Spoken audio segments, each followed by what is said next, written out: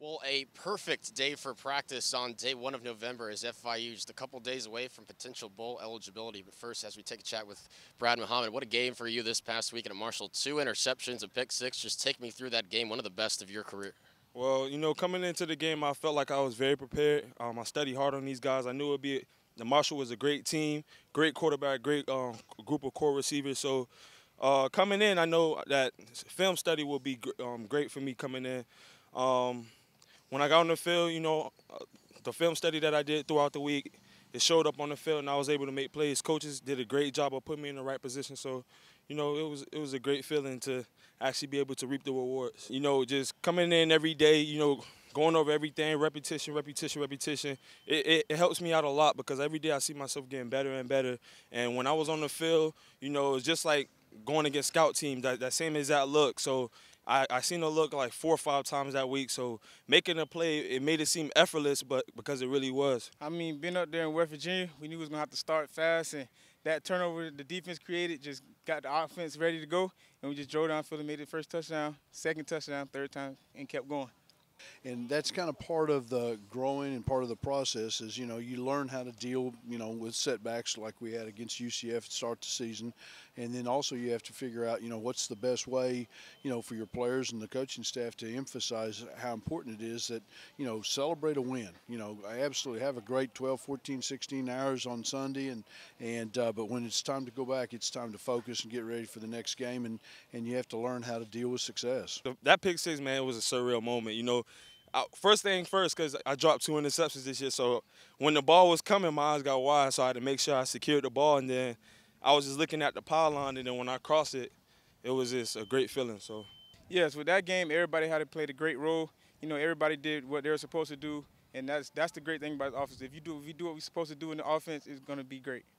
I mean, every week as a running back group, we just come in, watch film, come out here on the field, and just do what we have to do. We be where our feet are, and we just here, and we just make the best of the plays we get. They may be one of the most athletically talented football teams that we've played this entire season, and obviously statistics tell you that defensively, I mean, they are really good. Their front four defensive ends are guys that can absolutely fly up the field. They got good defensive tackles. Their linebackers are good. They can fill. They can run sideline to sideline, and the statistics don't lie. I mean, they've earned that. I mean, you could maybe make a comment if somebody was number 1 or number 2 after 1 or 2 games. That's one thing, but now after 7 games, I mean, the truth comes out. Offensively, they got good, skilled athletes, and they can run the ball very well, and they're good on special teams. Their returners on special teams may be as good as we've played against. The challenge will be, keeping the gaps filled with the D linemen and linebackers. As a secondary, we want to keep everything in front of us. So, we're just gonna stay a sound football team, and make sure we take care of our job and swarm to the football as a defensive unit. Like any other team have to do, you have to just press the O-line and make our reads, and just be running backs basically. Just do what we have to do.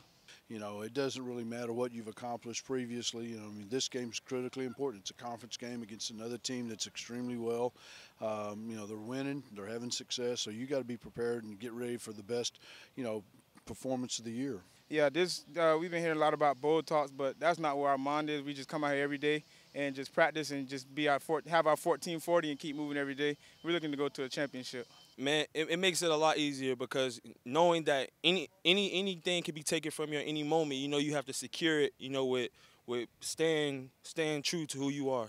I got a chance to speak on campus the other night on Monday night, and the Trail of the Torch, and they had maybe close to 1,000 students on campus. And one of the things that you want the students and the community to understand, they play an important role. I mean, they're a big part of the success of a football team. That they create an atmosphere, they create the electricity in the stands. The energy level clearly goes up with your players when they're being supportive and the stands are packed. Our band has been fantastic. I'm going to tell you what, those guys have done a great job. Our cheerleaders, the Dazzlers. Now we just need to get the student body and the rest of the community to show up. Homecoming. I mean, these are memories and things that you'll carry for the rest of your life, and hopefully this will be something that'll be special.